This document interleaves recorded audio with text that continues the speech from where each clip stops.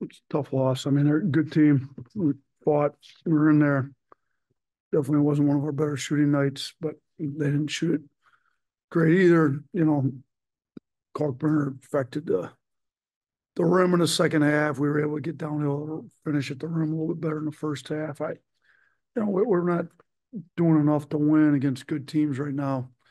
And Creighton's a really good team. I mean, hopefully, looked like Kalkbrenner was fine in the second half. Hopefully, he's healthy and they can go on and win a bunch of games because would help us, but they're good. I mean, they do a good job defensively. They did a good job guarding the 3-point line. It's our season low.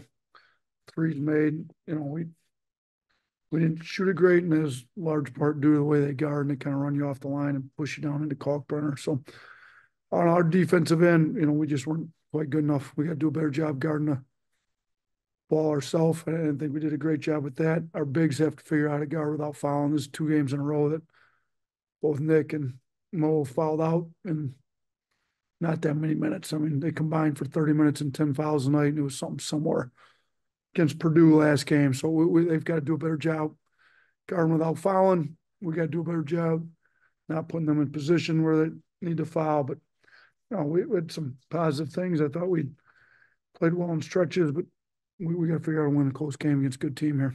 Questions? Go ahead.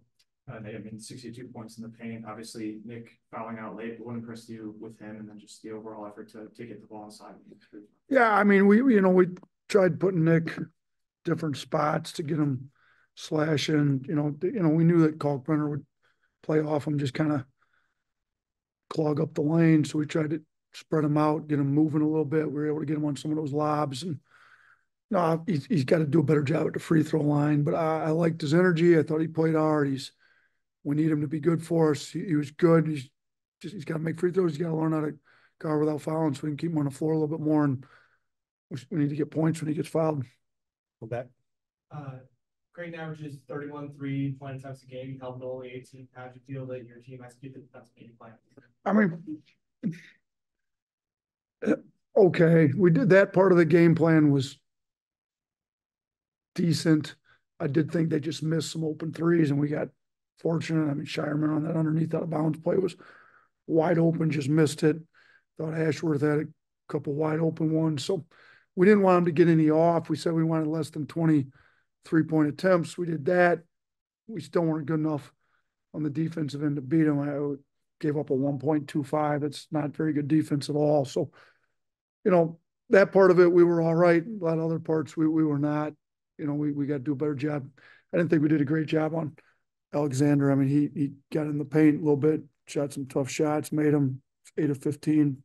He only took one free, but he has 22 points. So, let him in scoring. I didn't think we did a very good job on him, to be honest with you.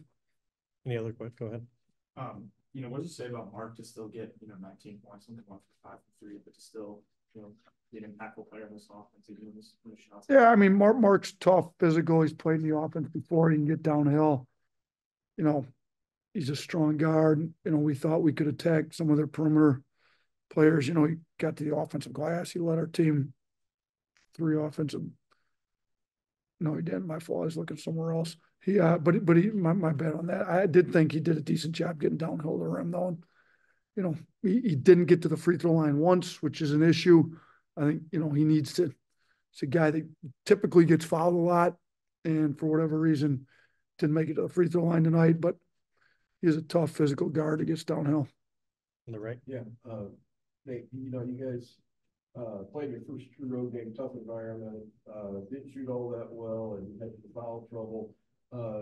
Still a 3-point game. I know surely you're not in the moral victories, but does this bode well, do you think, for down the road as your team continues to develop? Look, in our 4 losses, we've shown that we're right there with all the best teams in the country, but we don't do enough winning stuff to actually win the game.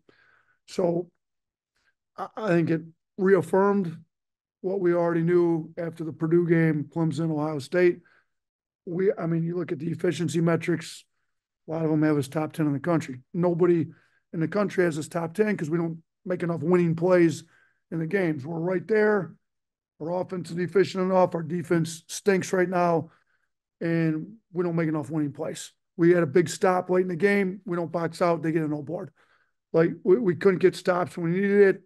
we're in there. We had a lead on them in the second half. We give up a big run there, kind of from that, I think it was the 8-minute mark, kind of down to about the 4 that, you know, you go every 4-minute media timeouts. That 8-4 mark was a disaster for us. We had some of our better players not playing well on offense, and our defense wasn't good enough. I think they went on a 9-0 run, kind of in that mark to take a 6-point lead. And we got to make winning plays.